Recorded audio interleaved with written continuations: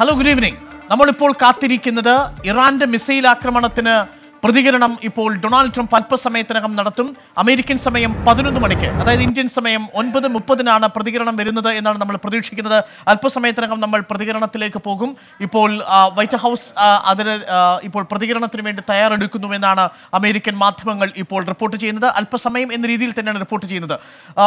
പശ്ചിമേഷ്യയെ മുഴുവൻ ആശങ്കയിലാക്കി ലോകത്തെമ്പാടും മറ്റൊരു യുദ്ധത്തിന് സമാനമായ ഒരു നിഴൽ യുദ്ധത്തിൻ്റെ കൂടുതൽ കടുത്ത ഒരു പ്രോക്സി വാറിലേക്ക് അന്തർദേശീയ രാഷ്ട്രീയത്തെ കൊണ്ടുപോകുമെന്ന് ഭയക്കുന്ന രീതിയിൽ ഇന്ന് പുലർച്ചെയാണ്, ഇന്ന് രാവിലെ 1:30 ഇറാന്റെ ഒരു തിരിച്ചടി അമേരിക്കയുടെ സൈനിക ക്യാമ്പുകൾക്ക് നേരെ ഇറാഖിലുണ്ടായത്. അൽ അസദിലും ഇർബിലും ഉണ്ടായ ഈ സൈനിക ക്യാമ്പുകളിലുണ്ടായ ആക്രമണത്തിൽ 80 അമേരിക്കൻ സൈനികർക്ക് മരണം സംഭവിച്ചു എന്നാണ് ഇറാന്റെ മാധ്യമങ്ങൾ റിപ്പോർട്ട് ചെയ്യുന്നത്.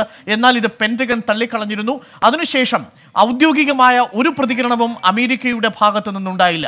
ഇപ്പോൾ നമ്മൾ പ്രതീക്ഷിക്കുന്ന ഡൊണാൾഡ് ട്രംപിന്റെ പ്രതികരണമായിരിക്കും. ഇത്തരത്തിൽ ഇറാഖിലെ ഈ 2 US സൈനിക താവളങ്ങളിലേക്ക് ഇറാൻ നടത്തിയ മിസൈൽ ആക്രമണത്തിൽ 80 അമേരിക്കൻ പൗരന്മാർ കൊല്ലപ്പെട്ടതായുള്ള വാർത്തയ്ക്കുള്ള ഔദ്യോഗികമായിട്ടുള്ള വൈറ്റ് ഹൗസിന്റെ മറുപടി. 15ഓളം ബാലിസ്റ്റിക് മിസൈലുകളാണ് US സൈനിക കേന്ദ്രങ്ങൾ ലക്ഷ്യമാക്കി പ്രയോഗിച്ചത് എന്നാണ് ഇന്ന് രാവിലെ 1:30 ഇറാന്റെ അവകാശവാദം. എന്നാൽ ഇത് പൂർണ്ണമായും നിഷേധിച്ചായിരുന്നു അമേരിക്ക രംഗത്തെത്തുകയും ചെയ്തത്. നമുക്ക് ആ ദൃശ്യങ്ങളിലൂടെ കൂടി സഞ്ചരിക്കാം. ഇപ്പോൾ ഡൊണാൾഡ് ട്രംപ് ഇപ്പോൾ വൈറ്റ് ഹൗസിൽ പ്രതികരണത്തിനായി എത്താൻ പോകുന്നു. തത്സമയ ദൃശ്യങ്ങളാണ് പ്രേക്ഷകർ കാണുന്നത്. 24 ഇനി വരാൻ പോകുന്ന ഈ സമയം അത്രയും ഈ ഡൊണാൾഡ് ട്രംപിന്റെ പ്രതികരണം തത്സമയം പ്രേക്ഷകരിലേക്ക് എത്തിക്കും. പശ്ചിമേഷ്യയെ ആശങ്കയിലാഴ്ത്തുകയും ലോകമെമ്പാടും ഉള്ള രാഷ്ട്രങ്ങളിലും ലോകമെമ്പാടുമുള്ള മലയാളികളിലടക്കമുള്ളവർക്കും ആശങ്ക സമ്മാനിക്കുകയായിരുന്നു ഇന്ന് രാവിലെ പുലർച്ചെ ഇറാൻ അമേരിക്കയുടെ ഇറാഖിലുള്ള അൽ അസദ്, ഇർബിൽ എന്നീ 2 വ്യോമത്താവളങ്ങൾക്ക് നേരെ നടത്തിയ ആക്രമണം. ഈ ആക്രമണത്തെ തുടർന്നുള്ള ആദ്യത്തെ ഔദ്യോഗികമായിട്ടുള്ള പ്രതികരണമാണ് ഇപ്പോൾ വരാൻ പോകുന്നത്. ഇപ്പോൾ പ്രേക്ഷകർ കാണുന്നത് വൈറ്റ് ഹൗസിൽ അമേരിക്കൻ പ്രസിഡന്റ് ഡൊണാൾഡ് ട്രംപിന്റെ പ്രതികരണത്തിന് വേണ്ടി മാധ്യമങ്ങൾ കാത്തിരിക്കുന്നു.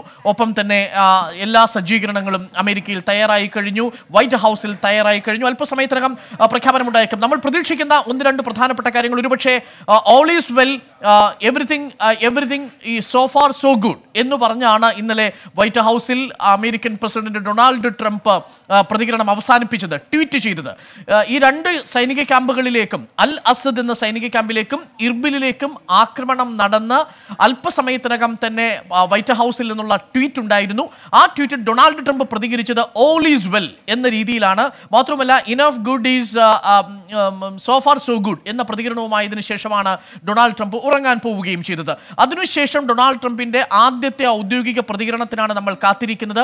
അതിനിടയിൽ നടന്ന 2 പ്രധാനപ്പെട്ട സംഭവ വികാസങ്ങൾ. ഇന്ന് അയത്തുള്ള ഖമേനി, ഇറാന്റെ പരമോന്നത മത അധ്യക്ഷ നേതാവ്, ഇറാനിലെ ജനതയെ അഭിസംബോധന ചെയ്ത് സംസാരിച്ചിരുന്നു. ഏറെ വൈകാരികമായി നടന്ന സംസാരത്തിൽ ഖസീം സുലൈമാനിയുടെ മരണത്തെ ഇറാന്റെ തീരാ നഷ്ടമായിട്ടാണ് അയത്തുള്ള ഖമേനി വിശേഷിപ്പിച്ചത്. മാത്രവുമല്ല, ഇറാന്റെ തീരാ നഷ്ടമാണ് എന്ന് പറയുന്ന സാഹചര്യത്തിൽ പോലും മതപരമായ പ്രമാണങ്ങളിലൂടെ ഇത്തരം ശത്രുക്കൾക്ക് നേരെ തിരിച്ചടി നൽകും എന്ന രീതിയിലുള്ള പ്രഖ്യാപനം കൂടി അയത്തുള്ള ഖമേനിയിൽ നിന്നുണ്ടായി. അമേരിക്കയുടെ സൈനിക ക്യാമ്പുകൾക്ക് നേരെയുള്ള ആക്രമണം മുഖത്തേറ്റ അടി എന്ന രീതിയിലാണ് പ്രതികരിക്കുകയും ചെയ്തത് അയത്തുള്ള ഖമേനി. ഇത് രണ്ടും ഒരുപക്ഷെ ഡൊണാൾഡ് ട്രംപിനെ ഏതൊക്കെ രീതിയിലാണ് പ്രകോപിപ്പിക്കുക. മാത്രവുമല്ല, പശ്ചിമേഷ്യയിലെ പ്രദേശത്ത് നിന്നും, അത് ഇറാഖിൽ നിന്ന്, ഒപ്പം തന്നെ ലെബനിൽ നിന്ന്, യമനിൽ നിന്ന്, ടുണീഷ്യയിൽ നിന്ന് ഒക്കെയുള്ള എല്ലാ ഭാഗങ്ങളിൽ നിന്നും അമേരിക്കയുടെ മിലിറ്ററി സാന്നിധ്യം കുറയ്ക്കുക എന്നതും വളരെ പ്രധാനപ്പെട്ട കാര്യമാണെന്നും അയത്തുള്ള ഖുമൈനി ഇന്ന് രാഷ്ട്രത്തോട് നടത്തിയ അഭിസംബോധനയിൽ പറയുകയുണ്ടായി. ഇത് രണ്ടും അമേരിക്കയെ സംബന്ധിച്ച് വളരെയധികം പ്രകോപനപരമായ പ്രസ്താവനകളാണ് എന്നുള്ളത് കൊണ്ട് തന്നെയാണ് ഒരുപക്ഷെ വരാൻ പോകുന്ന നിമിഷങ്ങളിലുള്ള ഡൊണാൾഡ് ട്രംപിന്റെ പ്രസ്താവന എന്തായിരിക്കുമെന്ന് ലോകം കാതോർത്തിരിക്കുന്നത്. ഒരുപക്ഷെ കഴിഞ്ഞ ഒരു ദശകത്തിനിടയിൽ ഇത്രയധികം വൈറ്റ് ഹൗസിനെ ശ്രദ്ധിച്ച ഒരു ദിവസമുണ്ട് എന്ന് എനിക്ക് തോന്നുന്നില്ല. കാരണം ലോകമെമ്പാടും ഒരു പ്രോക്സി വാറിൻ്റെ, മറ്റൊരു പ്രോക്സി വാറിൻ്റെ, അത് ക്രൂഡ് ഓയിലിൻ്റെ വില വർധനവിലൂടെ ആവട്ടെ, സ്വർണ്ണവിലയുടെ വർധനവിലൂടെ ആകട്ടെ, ഓഹരി വിപണിയുടെ ഇടിവിലൂടെ ആകട്ടെ, ലോകമെമ്പാടും രാഷ്ട്രീയ സാമ്പത്തിക വ്യവസ്ഥയെ തന്നെ ബാധിക്കാൻ സാധ്യതയുള്ള തരത്തിലുള്ള സംഭവ വികാസങ്ങളാണ് സംഭവിച്ചുകൊണ്ടിരുന്നത്. ഇന്ന് യഥാർത്ഥത്തിൽ സംഭവിച്ചത് എന്താണ് എന്ന് നമുക്ക് വളരെ പെട്ടെന്ന് ഒന്ന് നോക്കി വരാം. പ്രാദേശിക സമയം പുലർച്ചെ 1:30 ഇന്ന് രാവിലെ ആക്രമണം ഉണ്ടാവുന്നത്. ആ 1:30 ഇറാഖിലെ 2 പ്രധാനപ്പെട്ട സൈനിക ക്യാമ്പുകളാണ് ഇറാൻ ആക്രമിക്കുന്നത്. അത് അൽ അസദും ഇർബിലുമാണ്. അൽ അസദിലും ഇർബിലും ആക്രമിക്കുന്നതിന്റെ പശ്ചാത്തലം പ്രേക്ഷകർ ഓർമ്മിക്കുന്നുണ്ടാവും. കഴിഞ്ഞ വെള്ളിയാഴ്ച അമേരിക്കൻ ഡ്രോൺ ഇറാന്റെ രണ്ടാമത്തെ ഒരുപക്ഷെ രണ്ടാമത് അയത്തുള്ള ഖുമൈനി കഴിഞ്ഞാൽ ഒരുപക്ഷെ ഏറ്റവും പ്രധാനപ്പെട്ട നേതാവും ഇറാന്റെ അയൽ രാജ്യങ്ങളിലെ സൈനിക നടപടികളെല്ലാം ഏകോപിപ്പിക്കുന്ന മിലിറ്ററി ബ്രെയിനുമായ ഒരുപക്ഷെ അയത്തുള്ള ഖുമൈനിയുടെ വലം കൈയായിരുന്ന ഖാസിം സുലൈമാനെ വധിക്കുകയുണ്ടായി. ആ ഖാസിം സുലൈമാനെ വധിക്കുന്ന പശ്ചാത്തലത്തിലാണ് ഈ 2 വ്യോമത്താവളങ്ങളും ഇന്ന് പുലർച്ചെ അറ്റാക്ക് ചെയ്യുന്നത്. അറ്റാക്ക് ചെയ്തതിനു ശേഷം 8:15 കൂടിയാണ് ഡൊണാൾഡ് ട്രംപിന്റെ ഇന്ത്യൻ സമയം 8:15 കൂടി ഡൊണാൾഡ് ട്രംപിന്റെ ആദ്യ ട്വീറ്റ് എത്തുന്നു. All is well, everything is fine and good and good so far എന്നൊരു ട്രംപിന്റെ ട്വീറ്റ് എത്തുകയും ചെയ്യുന്നു. ഇത് രാവിലെ 8:15 കൂടിയാണ് എത്തുന്നത്. 9:38 ആകുമ്പോഴേക്കും ഇറാഖ് വിടണമെന്ന് ആദ്യത്തെ ഒരു വിദേശ രാജ്യം ആ പൗരന്മാരോട് പറയുന്നത് ഫിലിപ്പൈൻസ് ആണ്. 9:36 ആകുമ്പോഴേക്കും മറ്റൊന്നുകൂടി സംഭവിക്കുന്നു. സ്വയം പ്രതിരോധ നീക്കമെന്ന് ഇറാൻ പ്രസ്താവിച്ചുകൊണ്ട് രംഗത്തെത്തുകയും ചെയ്യുന്നു. സെൽഫ് ഡിഫൻസ് എന്നാണ് ഇറാന്റെ വിദേശകാര്യ മന്ത്രാലയം ഇക്കാര്യത്തിൽ വിശദീകരണം നൽകിയത്. ഇതൊരു യുദ്ധത്തിനുള്ള ആഹ്വാനമല്ല എന്ന് ഇറാന്റെ വിദേശകാര്യ മന്ത്രാലയം പ്രതികരിക്കുകയും ചെയ്തു. അതിനുശേഷം നടന്നത് രാവിലെ 10 മണിയോടുകൂടി ക്രൂഡ് ഓയിലിന്റെ വില വർദ്ധിക്കുന്നതായിട്ട് കാണാൻ സാധിക്കുന്നു. ലോകമെമ്പാടുമുള്ള ഓഹരി വിപണികളിൽ ഓഹരി വില സൂചിക ഇടിയുന്നതായിട്ടും കാണാൻ സാധിക്കുന്നു. അതിനുശേഷമാണ് 10:10 വീണ്ടും ഇറാൻ റവല്യൂഷണറി ഗാർഡിന്റെ മറ്റൊരു പ്രധാനപ്പെട്ട നിർദ്ദേശവും സജഷനും എത്തുന്നു. അത് തങ്ങൾ വീണ്ടും ഇത്തരത്തിൽ തങ്ങളെ ആക്രമിക്കുകയാണെങ്കിൽ മറിച്ചൊരു ആക്രമണം ഉണ്ടാകുമെന്ന് ഇറാൻ റവല്യൂഷണറി ഗാർഡ് സൂചിപ്പിക്കുന്നു. 10:34 ആകുമ്പോഴേക്കും ഇന്ത്യ അടക്കമുള്ള രാജ്യങ്ങളിൽ ഗൾഫ് വ്യോമപാത ഒഴിവാക്കാനുള്ള നിർദ്ദേശം വരുന്നു. ആദ്യം അമേരിക്കയുടെ സൈനിക എല്ലാ വിമാനത്താവളങ്ങളിലേക്കും ഇത്തരം മെസ്സേജ് പെന്റഗൺ നൽകുകയും ചെയ്യുന്നു. വ്യോമപാത ഒഴിവാക്കിക്കൊണ്ട് പറക്കാനുള്ള നിർദ്ദേശം അമേരിക്കയുടെ വ്യോമയാന മന്ത്രാലയം നൽകുന്നു. ഇറാഖിലേക്ക് യാത്ര ചെയ്യരുത് എന്ന് ഇന്ത്യയുടെ വിദേശകാര്യ മന്ത്രാലയം പ്രതികരിക്കുകയും ചെയ്യുന്നു. എമർജൻസി ഇല്ലാത്ത സാഹചര്യങ്ങളിൽ ഇറാഖിലേക്ക് പോകരുത് എന്നാണ് ഇന്ത്യയുടെ വിദേശകാര്യ മന്ത്രാലയം നിർദ്ദേശിച്ചത്. 80 അമേരിക്കൻ ഭീകരരെ വധിച്ചു എന്ന വാർത്ത വരുന്നത് അതിനുശേഷമാണ്. ഏകദേശം 11:32 ഇത് വളരെ ഞെട്ടലോടുകൂടിയാണ് ലോകം കേട്ടത്. പക്ഷേ അപ്പോൾ തന്നെ പെന്റഗൺ അത് നിഷേധിക്കുകയുണ്ടായി. അൽ അസദും ഇർബിലും വളരെ ഇറാഖിലെ തന്ത്രപ്രധാനമായ മേഖലയിൽ സ്ഥിതി ചെയ്യുന്ന 2 പ്രധാനപ്പെട്ട താവളങ്ങളാണ്. ഈ താവളങ്ങളിൽ ഇറാന്റെ ആക്രമണം ഉണ്ടാകും എന്ന് കരുതിയിരുന്ന അമേരിക്കൻ സൈനിക പ്രതിരോധ സംവിധാനം ഇവരെ നേരത്തെ തന്നെ സുരക്ഷ ഉറപ്പാക്കാൻ സാധിച്ചിരുന്നു എന്നാണ് ഇപ്പോൾ നമുക്ക് മനസ്സിലാക്കാൻ സാധിക്കുന്നത്. പെന്റഗൺ ആ രീതിയിലുള്ള പ്രതികരണമാണ് നടത്തിയത്. ഒരു ജവാനെ പോലും നഷ്ടപ്പെട്ടിട്ടില്ല, ഒരു സൈനികരെ പോലും നഷ്ടപ്പെട്ടിട്ടില്ല അമേരിക്കയ്ക്ക് എന്ന് പെന്റഗൺ പറയുമ്പോഴും പക്ഷേ ഈ ആക്രമണത്തിൽ 20ഓളം ബാലിസ്റ്റിക് മിസൈലുകൾ ഉപയോഗിച്ചു എന്നതുകൊണ്ട് തന്നെ കാഷ്വാലിറ്റി ഉണ്ടാകാം എന്ന തരത്തിലുള്ള അഭിപ്രായങ്ങളും വരുന്നുണ്ട്. അതിനുശേഷമാണ് ആക്രമണം നിലവിൽ ഇറാൻ അറിയിച്ചു എന്നത് ഔദ്യോഗികമായി ഇറാഖ് സ്ഥിരീകരിക്കുന്നത്. അതിനുശേഷമാണ് 4:10 സ്ഥിരീകരണം ഇറാഖും നടത്തുന്നു. രാജ്യത്തെ അഭിസംബോധന ചെയ്ത് അയത്തുള്ള ഖുമൈനി എത്തുന്നതും ഈ ഘട്ടത്തിലാണ്. നേരത്തെ നമ്മൾ സൂചിപ്പിച്ചതുപോലെ വളരെ വൈകാരികമായി ഇറാന്റെ ജനതയെ അഭിസംബോധന ചെയ്ത അയത്തുള്ള ഖുമൈനി പറഞ്ഞ 2 പ്രധാനപ്പെട്ട കാര്യങ്ങൾ. ഒന്ന്, ഇറാന്റേത് തീരാ നഷ്ടമാണ് ഖാസിം സുലൈമാനിയുടെ വധത്തിലൂടെ സംഭവിച്ചിരിക്കുന്നത്. ഖാസിം സുലൈമാനി ഒരു അപൂർവ വ്യക്തിത്വത്തിനുടമയായിരുന്നു, ഇറാന് വിശ്വസിക്കാവുന്ന നേതാവായിരുന്നു എന്ന് വൈകാരികമായി പറഞ്ഞ അയത്തുള്ള ഖുമൈനി പറയുന്നത് അതിനുള്ള മറുപടി ഇറാൻ നൽകി തുടങ്ങി കഴിഞ്ഞിരിക്കുന്നു. ഇന്ന് സംഭവിച്ചിരിക്കുന്നത് അമേരിക്കയുടെ മുഖത്തേറ്റ ഒരു അടി തന്നെയാണ് എന്ന് തന്നെയാണ് അയത്തുള്ള ഖുമൈനി പറയുകയും ചെയ്തത്. മാത്രവുമല്ല, അമേരിക്ക എന്ന ഒരു പേര് പരാമർശിക്കാതെ തന്നെ ലോക പോലീസ് എന്ന് പേരെടുത്ത് പറഞ്ഞുകൊണ്ട് അയത്തുള്ള ഖുമൈനി പറയുന്നു ലോക പോലീസിനെ നേരിടാൻ തങ്ങൾ പര്യാപ്തമാണ് എന്നാണ് അയത്തുള്ള ഖുമൈനി പറയുകയും ചെയ്തത്. പക്ഷേ നമ്മൾ നേരത്തെ തന്നെ 24ലൂടെ പ്രേക്ഷകരിലേക്ക് എത്തിച്ചതാണ്. ഇറാന്റെയും അമേരിക്കയുടെയും സൈനിക ശക്തിയെ തമ്മിൽ താരതമ്യം ചെയ്യുകയാണെങ്കിൽ അയത്തുള്ള ഖുമൈനിയുടെ ആത്മവിശ്വാസത്തിന് പിന്നിലുള്ളത് മതപരമായി ഇറാനെ ഒരുമിപ്പിച്ച് നിർത്താൻ കഴിയുന്ന, ഇറാനിൽ ഒരു സൈനിക ആവേശം നിറയ്ക്കാൻ കഴിയുന്ന മതപരമായ ഒരു പ്രസംഗമാണ് യഥാർത്ഥത്തിൽ അയത്തുള്ള ഖുമൈനി അതിനുശേഷം കാഴ്ചവെക്കുന്നത്. അദ്ദേഹം പറയുന്നത് മതപരമായ പിന്തുണയോടുകൂടി അല്ലെങ്കിൽ മതപരമായ വിശ്വാസ പ്രമാണങ്ങളുടെ പിന്തുണയോടുകൂടി നമ്മളുടെ സൈനിക നീക്കത്തിന് വിജയം കണ്ടെത്താൻ കഴിയുമെന്ന് അയത്തുള്ള ഖുമൈനി പറയുകയും ചെയ്തു. ആ അർത്ഥത്തിൽ ഇത് എങ്ങനെയായിരിക്കും ഇനി വരാൻ പോകുന്ന സമയത്ത് ഡൊണാൾഡ് ട്രംപ് ഈ വിഷയങ്ങളോട് പ്രതികരിക്കുക എന്നതാണ് നമ്മളിപ്പോൾ വളരെ ആകാംക്ഷയോടുകൂടി കാത്തിരിക്കുന്നത്. കഴിഞ്ഞ ഒരു ദശകത്തിൽ ഇത്രയധികം വൈറ്റ് ഹൗസിനെ ശ്രദ്ധിക്കാൻ വേണ്ടി ലോക മാധ്യമങ്ങൾ കാത്തിരുന്നിട്ടുണ്ടാകും എന്ന് തോന്നുന്നില്ല. നമുക്കറിയാവുന്നതുപോലെ 1953 ഈ US-ഉം ഇറാനും തമ്മിലുള്ള ബന്ധത്തിൽ ആദ്യത്തെ രാഷ്ട്രീയ ഇടപെടൽ ഉണ്ടാവുന്നത്. ജനാധിപത്യപരമായി തിരഞ്ഞെടുക്കപ്പെട്ട പ്രധാനമന്ത്രിയെ പുറത്താക്കിക്കൊണ്ട് 1953 അമേരിക്ക ഇറാനിൽ പുതിയ രാഷ്ട്രീയ മേധാവിത്വം സ്ഥാപിക്കുന്നു. അതിനുശേഷം റേഷായുടെ നേതൃത്വത്തിലുള്ള 26 വർഷത്തെ ഭരണം അത് 1979 അവസാനിക്കുന്ന സാഹചര്യം. 1979 ഇറാനിലെ വലിയ രീതിയിലുള്ള ഒരു മതവിപ്ലവം, ഇസ്ലാമിക് വിപ്ലവത്തിന് കാരണമാകുന്നു. ഇസ്ലാമിക് വിപ്ലവത്തിന് ശേഷം റേഷ ഒരുപക്ഷെ അമേരിക്കയുടെയൊക്കെ രാഷ്ട്രീയ വികസനത്തിന്റെ മാതൃകയിലേക്ക് ഇറാനെ കൊണ്ടുപോകാൻ ശ്രമിക്കുന്ന സാഹചര്യത്തിലാണ് റേഷയെ അൺപോപ്പുലറായി തീരുന്ന അവസ്ഥയുണ്ടാവുന്നത്. പൊതുജനങ്ങളിൽ നിന്ന് വേറിട്ട് നിൽക്കുന്ന ഒരു നേതൃത്വം എന്ന രീതിയിൽ ഇറാനിൽ റേഷായെ കാണുന്നത്. റേഷായെ അങ്ങനെ 1979 അയത്തുള്ള ഖുമാനിക്ക് അധികാരം നൽകി പോകുന്ന ഒരു സാഹചര്യം ഉണ്ടാവുന്നു. 1979 മുതൽ ഈ ഘട്ടം വരെയും അയത്തുള്ള ഖുമേനിയുടെ അപ്രമാദിത്വമായ നേതൃത്വത്തെ അംഗീകരിച്ചുകൊണ്ടുള്ള ഇറാന്റെ രാഷ്ട്രീയത്തെ നേരിടാൻ സൗദി അറേബ്യ ഉപയോഗിച്ചുകൊണ്ട് അമേരിക്ക നടത്തിയ ഇടപെടലുകൾ, അമേരിക്കയും സോവിയറ്റ് യൂണിയനും എങ്ങനെയാണോ ഒരു കോൾഡ് വാറിൽ ശീതയുദ്ധത്തിൽ ഏർപ്പെട്ടത്, സമാനമായ മാതൃകയിൽ മറ്റു രാഷ്ട്രങ്ങളെ കൂട്ടുപിടിച്ചുകൊണ്ട് മറ്റു രാഷ്ട്രങ്ങളിൽ തങ്ങളുടെ സഖ്യങ്ങൾ സ്ഥാപിച്ചുകൊണ്ട്, ഉദാഹരണത്തിന് സൗദി അറേബ്യ തൊട്ടടുത്തുള്ള ഇറാഖിനെ ബഫറായി പ്രഖ്യാപിക്കുന്നു.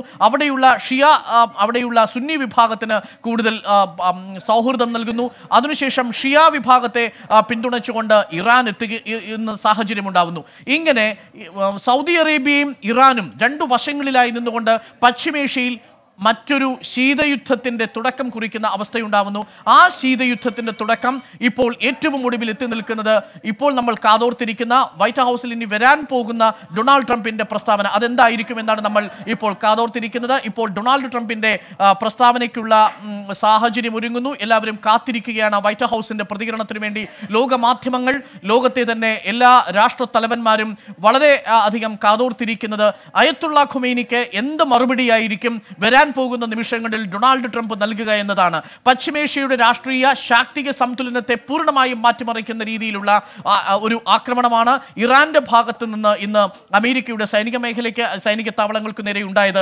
അൽ അസദിലും ഇർബിലും നടത്തിയ ആക്രമണങ്ങൾക്ക് ഈ ട്വീറ്റിൽ കുറിച്ച ഒരുപക്ഷെ തങ്ങളിത് അത്ര ഗൗരവമായി കാണുന്നില്ല എന്ന രീതിയിലുള്ള പ്രസ്താവനയ്ക്കപ്പുറം ഇതിനെ ഗൗരവമായി തന്നെ അമേരിക്കയുടെ പെന്റഗൺ, അമേരിക്കയുടെ പ്രതിരോധ സംവിധാനം കാണുന്നുണ്ടോ ഇല്ലയോ എന്നതാണ് ഏറ്റവും ശ്രദ്ധേയമായ കാര്യം. നേരത്തെ പ്രേക്ഷകർക്ക് അറിയാവുന്നതുപോലെ ഇറാന്റെ പൈതൃക നഗരങ്ങൾ പോലും ഞങ്ങൾ ആക്രമിക്കാൻ മടിക്കില്ല എന്ന് വെല്ലുവിളിച്ച ഡൊണാൾഡ് ട്രംപിനെ പിന്നീട് ഡിഫൻസ് സെക്രട്ടറി തിരുത്തുന്നതും നമ്മൾ കണ്ടതാണ്. ഇന്ന് ആ നിലയിൽ നിന്ന് ഒരു പടി കൂടി മുന്നിലേക്ക് പോകുന്നുണ്ടോ അമേരിക്ക എന്നുള്ളതാണ് ഇതിൽ ഏറ്റവും ശ്രദ്ധേയമായ കാര്യം.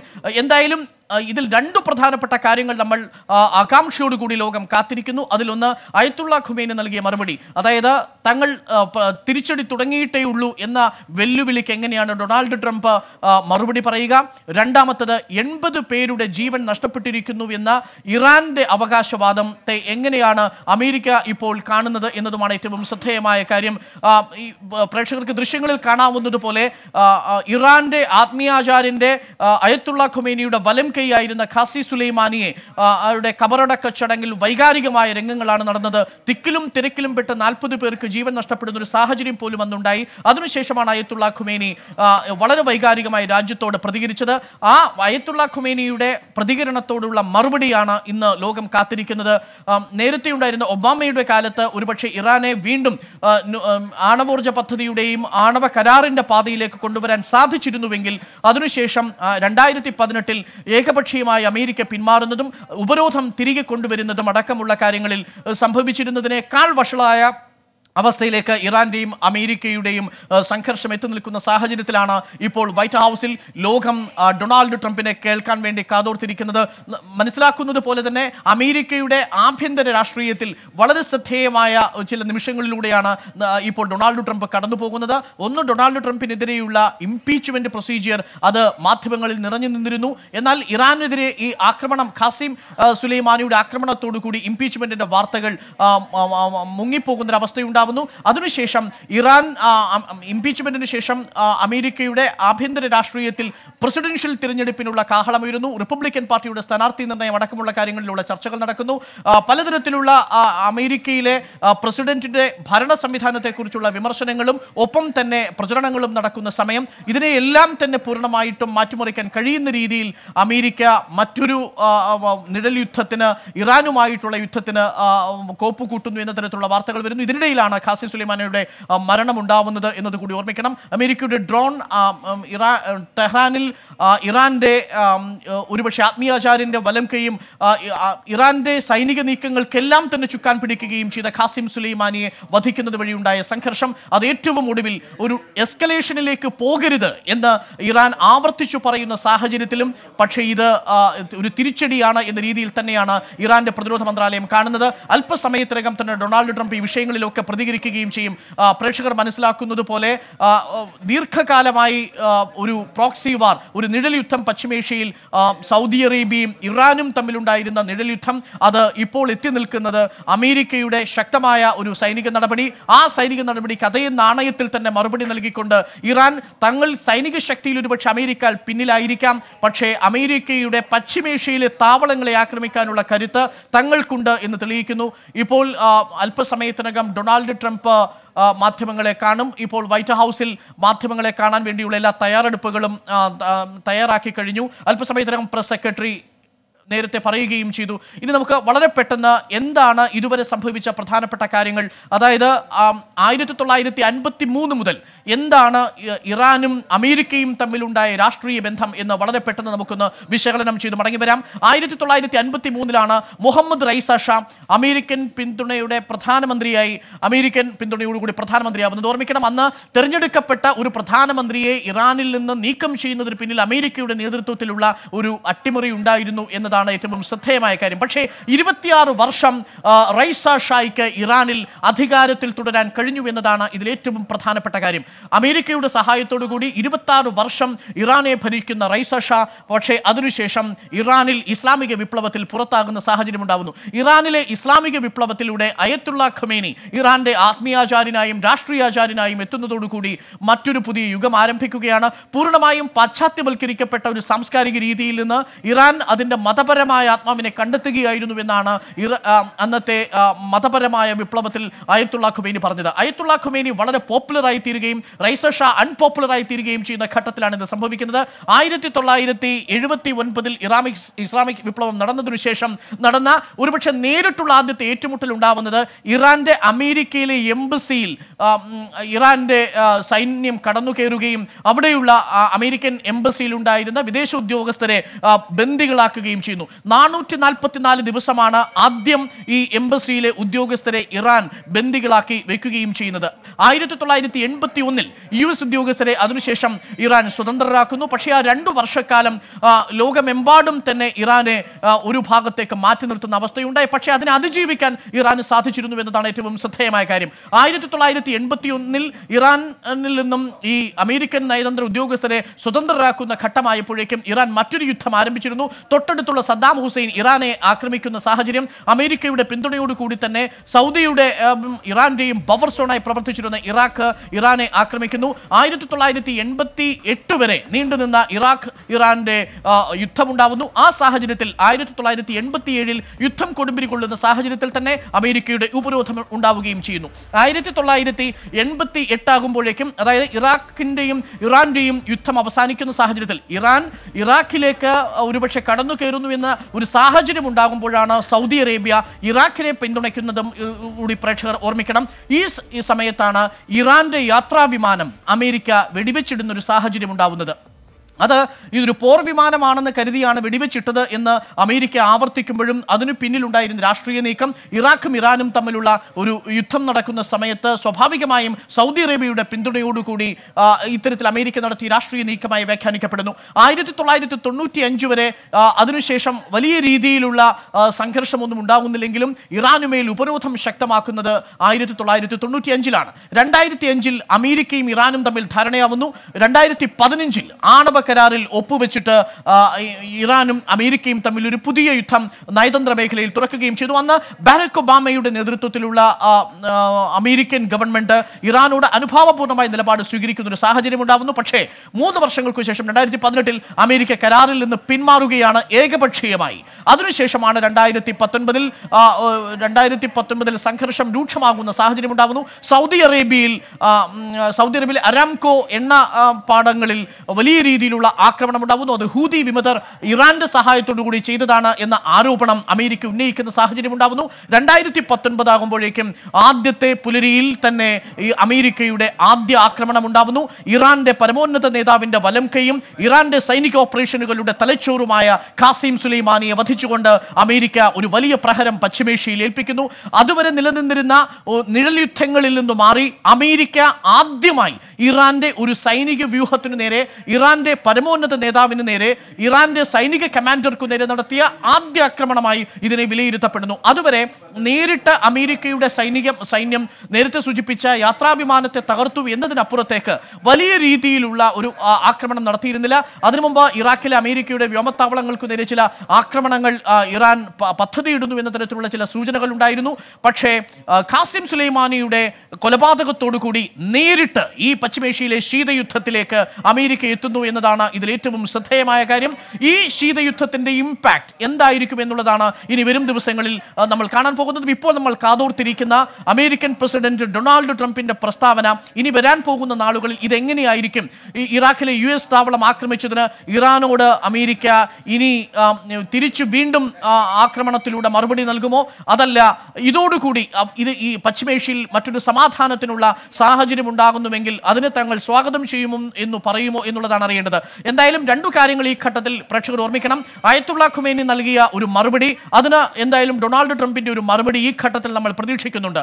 ഒപ്പം ഇറാന്റെ വിദേശകാര്യ മന്ത്രാലയം ആവർത്തിച്ചു പറയുന്നത് മറുപടി നൽകി കഴിഞ്ഞു, ഇത് അമേരിക്കയുടെ മുഖത്തേറ്റ അടിയാണ്, പക്ഷേ തങ്ങൾ ഒരു യുദ്ധത്തിലേക്ക് പോവുകയില്ല എന്ന തരത്തിലുള്ള ഒരു തരത്തിലുള്ള എസ്കലേഷനും തങ്ങൾക്ക് താല്പര്യമില്ല എന്ന ഇറാൻ വിദേശകാര്യ മന്ത്രാലയത്തിന്റെയും പ്രതിരോധ മന്ത്രാലയത്തിന്റെയും ട്വീറ്റുകളെ എങ്ങനെയായിരിക്കും അമേരിക്ക കാണാൻ പോകുന്നത് എന്നതും ഈ ഘട്ടത്തിൽ ഏറ്റവും ശ്രദ്ധേയമായ കാര്യമാണ്. 2019 ഏറ്റവും പ്രധാനപ്പെട്ട 2020 ഏറ്റവും പ്രധാനപ്പെട്ട അന്തർദേശീയ രാഷ്ട്രീയത്തിന്റെ ഒരു ചലനമുണ്ടാക്കിയ സംഭവത്തിന്റെ ഒരു തുടക്കമോ അതല്ല ഒരുപക്ഷെ ഒരു ഒടുക്കമോ ആണ് നമ്മൾ ഇപ്പോൾ ഈ ഡൊണാൾഡ് ട്രംപിന്റെ പ്രസ്താവനയിലൂടെ പ്രതീക്ഷിക്കുന്നത്. ഒന്നുകിൽ ഇത് മറ്റൊരു നിഴൽ യുദ്ധത്തിന്റെ തുടക്കമാവുകയും പശ്ചിമേഷ്യയിൽ ഏറെക്കാലമായി ഉണ്ടായിരുന്ന സ്വസ്ഥതയെല്ലാം അവസാനിക്കുകയും അസ്വസ്ഥമായ നാളുകളിലേക്ക് വീണ്ടും തിരിച്ചു പോവുകയും ചെയ്യുന്ന അവസ്ഥയുണ്ടാവുന്നു.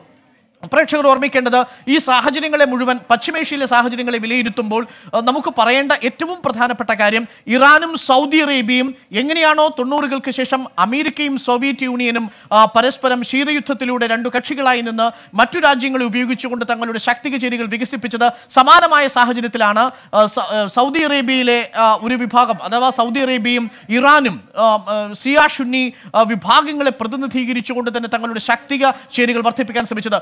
നിലവിൽ നമ്മൾ പ്രതീക്ഷിക്കുന്നതും നിലവിലുള്ള ഈ പശ്ചിമേഷ്യയിലെ ബാലൻസ് ഓഫ് പവർ, പശ്ചിമേഷ്യയിലെ ശാക്തിക സന്തുലനത്തെ വരാൻ പോകുന്ന നിമിഷങ്ങളിൽ അമേരിക്ക എങ്ങനെ ബാധിക്കുമെന്നതാണ് ഏറ്റവും ശ്രദ്ധേയമായ കാര്യം. നിലവിൽ സിറിയയിലുള്ള അൽ ബഷർ സർക്കാരിനെ പിന്തുണച്ചുകൊണ്ട് നേരത്തെ തന്നെ റഷ്യ എത്തിയിരുന്ന ഒരു സാഹചര്യമുണ്ടായി. ആ റഷ്യ പ്രത്യേകിച്ച് വ്ളാഡിമിർ പുടിന്റെ സന്ദർശനം, ഈ ആക്രമണം നടന്നതിന് ശേഷമുള്ള ഒരു സന്ദർശനം, അതെങ്ങനെയാണ് ഇറാൻ കാണുക എന്നതും ഏറ്റവും ശ്രദ്ധേയമായ കാര്യമായിരുന്നു. ഇപ്പോൾ അമേരിക്കയുടെ പ്രതികരണം എങ്ങനെയാണ് ഈ ഒരു വിഷയത്തിൽ ഉണ്ടാവുക എന്നതാണ് ഏറ്റവും ശ്രദ്ധേയമായ കാര്യം. ഇറാൻ ആക്രമണം നടത്തിയതിന് തൊട്ടു പിന്നാലെ അൽ ബഷർ, ഇറാൻ തന്നെ പിന്തുണയ്ക്കുന്ന സിറിയയിലെ അൽ ബഷർ ഗവൺമെന്റുമായി കൂടിക്കാഴ്ചയ്ക്ക് വ്ളാഡിമിർ പുടിൻ എത്തി. നേരത്തെ നിശ്ചയിച്ചതാണെങ്കിൽ പോലും ഈ സമയത്ത് വ്ളാഡിമിർ പുടിൻ സന്ദർശനം നടത്തുകയും അൽ ബഷർ സർക്കാരുമായിട്ട് ചേർന്നു പോകുന്ന തരത്തിലുള്ള പ്രസ്താവനകൾ നടത്തുകയും ചെയ്തിരുന്നു. നിലവിൽ അറിയേണ്ടത് സിറിയയിലെ അൽ ബഷർ സർക്കാരിനെ പിന്തുണയ്ക്കാൻ വേണ്ടി ഇറാൻ എത്തുന്നത് അമേരിക്കയ്ക്ക് റഷ്യ നൽകുന്ന ഒരു പ്രധാനപ്പെട്ട സൂചനയാണോ എന്നാണ് ഈ ഘട്ടത്തിൽ. ഇതിനൊക്കെ ഒരുപക്ഷെ മറുപടി വരും ഈ നിമിഷങ്ങളിൽ ഡൊണാൾഡ് ട്രംപ് നൽകുമായിരിക്കാം. മറ്റൊരു തരത്തിലുള്ള ബാലൻസ് ഓഫ് പവർ പശ്ചിമേഷ്യയിൽ രൂപപ്പെടുന്നുണ്ട്. അതായത് ഇറാനും റഷ്യയും സിറിയയും ലെബനനിലെ ഹിസ്ബുള്ള വിഭാഗവും ഒരു പക്ഷത്ത് നിൽക്കുന്നു. ഇറാഖിലെ തന്നെ ഇപ്പോൾ പ്രക്ഷോഭകാരികളായിട്ടുള്ള ഷിയ വിഭാഗവും ഒരു പക്ഷത്ത് നിൽക്കുന്നു. എന്നാൽ മറുഭാഗത്ത് സൗദി അറേബ്യയുടെ നേതൃത്വത്തിലുള്ള സുന്നി വിഭാഗം നിൽക്കുന്നു. അമേരിക്കയും സൗദി അറേബ്യയും സുന്നി വിഭാഗത്തോടൊപ്പം നിൽക്കുന്ന സൗദി അറേബ്യയും ഇസ്രായേലും മറുഭാഗത്ത് നിൽക്കുന്നു. മറ്റൊരു പുതിയ ചേരി, ഒരു ശാക്തിക ചേരി പശ്ചിമേഷ്യയിൽ രൂപപ്പെടുന്നുണ്ട് എന്ന തരത്തിലുള്ള സൂചനകളുമുണ്ട്. എന്തായാലും അമേരിക്കൻ സമയം 11 മണിയോടുകൂടിയാണ് ഡൊണാൾഡ് ട്രംപിന്റെ ഈ പ്രസ്താവന നമ്മൾ പ്രതീക്ഷിച്ചിരുന്നത്. പക്ഷേ ഇപ്പോഴും സമയം ഏകദേശം 22 മിനിറ്റ് വൈകി കഴിഞ്ഞിരിക്കുന്നു. ഇന്ത്യൻ സമയം 9:30 നമ്മൾ ഈ തത്സമയം ഡൊണാൾഡ് ട്രംപ് വൈറ്റ് ഹൗസിൽ മാധ്യമങ്ങളെ കാണുമെന്ന് അറിയിച്ചിരുന്നത്. ഇപ്പോൾ സമയം ഇന്ത്യൻ സമയം 9:52. അമേരിക്കൻ സമയം 11:22 ഇപ്പോൾ ഏത് നിമിഷം വേണമെങ്കിലും ഡൊണാൾഡ് ട്രംപ് ഈ പ്രസ്താവനയുമായി എത്തിയേക്കാം. നമ്മൾ വളരെ പെട്ടെന്ന് ഈ വൈറ്റ് ഹൗസിലെ പത്രസമ്മേളനത്തിലേക്ക് തിരികെ വരും. ഈ സ്പെഷ്യൽ ബുള്ളറ്റിനിലേക്ക് ഒരു ചെറിയ ഇടവേളയ്ക്ക് ശേഷം വീണ്ടും നമ്മൾ തിരികെ വൈറ്റ് ഹൗസിലെ ഈ പത്രസമ്മേളനത്തിലേക്ക് തന്നെ ഉടൻ തിരികെ വരും. ഒരു ചെറിയ ഇടവേളയ്ക്ക് പോകുന്നു. ഇടവേളയ്ക്ക് ശേഷം വളരെ പെട്ടെന്ന് തിരികെ വരാം.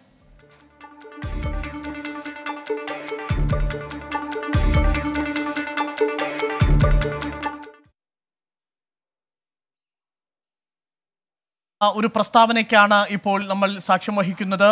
വൈറ്റ് ഹൗസിൽ ഡൊണാൾഡ് ട്രംപ് ഇറാന്റെ ആക്രമണങ്ങൾക്കുള്ള മറുപടിയായി അയത്തുള്ള ഖൊമേനി ഇന്ന് രാജ്യത്തോട് പറഞ്ഞ അമേരിക്കയെ ഒരു പാഠം പഠിപ്പിക്കുമെന്ന മറുപടിക്ക് അല്ലെങ്കിൽ പ്രസ്താവനയ്ക്കുള്ള മറുപടിയായി ഡൊണാൾഡ് ട്രംപ് എന്തു പറയുന്നു എന്നറിയാൻ വേണ്ടി നമ്മൾ കാത്തിരിക്കുന്നു. ഇപ്പോൾ വൈറ്റ് ഹൗസിൽ ഡൊണാൾഡ് ട്രംപ് അല്പസമയത്തിനകം ഈ മാധ്യമങ്ങളെ അഭിസംബോധന ചെയ്തുകൊണ്ട് സംസാരിക്കും. ഒരുപക്ഷെ ഈ വളരെ പ്രധാനപ്പെട്ട കഴിഞ്ഞ 1-2 ദശകങ്ങളിലായി ഇതുവരെ വൈറ്റ് ഹൗസിനെ ഇത്ര ആശങ്കയോടുകൂടി പശ്ചിമേഷ്യയിലെ ഭീഷണിയുമായി ബന്ധപ്പെട്ട് നമ്മൾ കാതോർത്തിട്ടില്ല.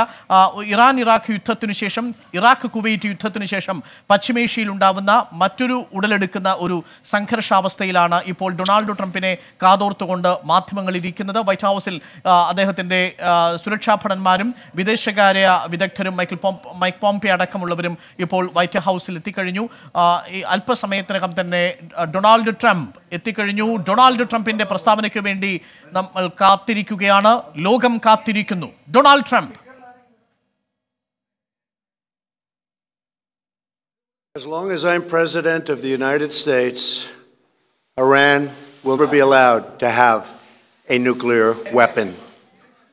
Good morning. I'm pleased to inform you the American people should be extremely grateful and happy. No Americans were harmed in last night's attack by the Iranian regime. We suffered no casualties. All of our soldiers are safe, and only minimal damage was sustained at our military.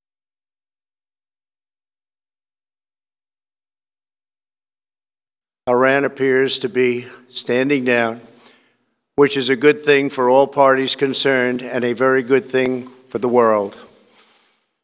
No American or Iraqi lives were lost because of the precautions taken, the dispersal of forces, and an early warning system that worked very well. I salute the incredible skill and courage of America's men and women in uniform. For far too long, all the way back to 1979 to be exact, nations have tolerated Iran's destructive and destabilizing behavior in the Middle East and beyond. Those days are over. Iran has been the leading sponsor of terrorism, and their pursuit of nuclear weapons threatens the civilized world. We will never let that happen.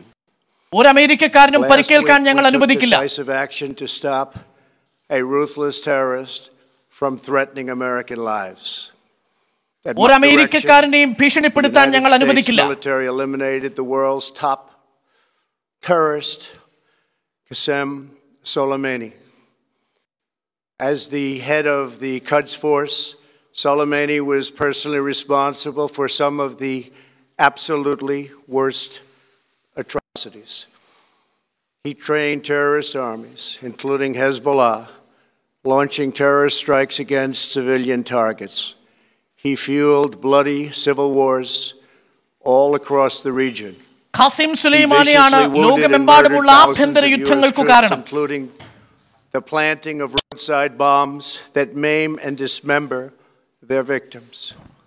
Soleimani directed the recent attacks on U.S. personnel in Iraq that badly wounded 4 service members and killed 1 American, and he orchestrated the violent assault on the U.S. Embassy in Baghdad. In recent days, he was planning new attacks on American targets, but we stopped him. Soleimani's hands were drenched in both American and Iranian blood. He should have been terminated long ago. By removing Soleimani, we have sent a powerful message to terrorists If you value your own life, you will not threaten the lives of our people. As we continue to evaluate options in response to Iranian aggression, the United States will immediately impose additional punishing economic sanctions on the Iranian regime. These powerful sanctions will remain Iran വീണ്ടും ശക്തമായ ഉപരോധം ഏർപ്പെടുത്തും. ഇറാനെതിരെ ശക്തമായ സാമ്പത്തിക ഉപരോധം ഇനിയും ഏർപ്പെടുത്തും. Iran has seized ships in international waters, fired an unprovoked strike on Saudi Arabia, and shot down 2 U.S. drones. Iran's hostilities substantially increased after the foolish Iran nuclear deal was signed. 3 കാര്യങ്ങളാണ് American president Donald Trump ഇപ്പോൾ പറഞ്ഞിരിക്കുന്നത്. Iran അവകാശപ്പെടുന്നത് പോലെ American കേന്ദ്രങ്ങൾക്ക് നേരെ നടത്തിയിട്ടുള്ള missile ആക്രമണത്തിൽ ഒരൊറ്റ അമേരിക്കൻ സൈനികന് പോലും പരിക്കേറ്റിട്ടില്ല. ഏറ്റവും ചെറിയ പരിക്കുകൾ മാത്രമാണ് പൊതുവിൽ ഉണ്ടാക്കാൻ കഴിഞ്ഞിട്ടുള്ളത്. എല്ലാവരും സുരക്ഷിതരായിരിക്കുന്നു എന്നതാണ് ഡൊണാൾഡ് ട്രംപിന്റെ ആദ്യ പ്രതികരണം. മറ്റൊന്ന്, എന്തുകൊണ്ട് ഖാസിം സുലൈമാനി വധിക്കപ്പെട്ടു എന്നതിനാണ്. മേഖലകളിൽ ആകെ അശാന്തി പരത്തുന്ന തരത്തിൽ ലോകത്താകമാനം ആഭ്യന്തര യുദ്ധങ്ങൾ സൃഷ്ടിക്കുന്നതിൽ മുൻപന്തിയിലായിരുന്നു സുലൈമാനി എന്ന ആരോപണമാണ് അമേരിക്കൻ പ്രസിഡന്റ് ഡൊണാൾഡ് ട്രംപ് ഇപ്പോൾ ഉന്നയിച്ചിരിക്കുന്നത്. ഹിസ്ബുള്ളയെ സഹായിക്കുകയും ലോകത്തെമ്പാടും അരക്ഷിതത്വം ഉണ്ടാക്കുകയും അസ്വസ്ഥതകൾ സൃഷ്ടിക്കുകയും ചെയ്യുന്നതിന് പിന്നിലെ ബുദ്ധികേന്ദ്രമായിരുന്നു സുലൈമാനി എന്ന ആരോപണവും ആക്ഷേപവും അമേരിക്ക മുന്നോട്ട് വെക്കുന്നു. എന്തുകൊണ്ട് ഖാസിം സുലൈമാനിയെ കൊന്നു എന്നതിനുള്ള ന്യായീകരണമാണ് ഡൊണാൾഡ് ട്രംപ് ഇപ്പോൾ പറയുന്നത്. അതോടൊപ്പം തന്നെ ഇറാനുമേൽ ഇനിയും തുടരാൻ പോകുന്ന ഉറച്ച കടുത്ത സാമ്പത്തിക ഉപരോധത്തിന്റെ സൂചനകളും ഡൊണാൾഡ് ട്രംപ് നൽകുന്നു.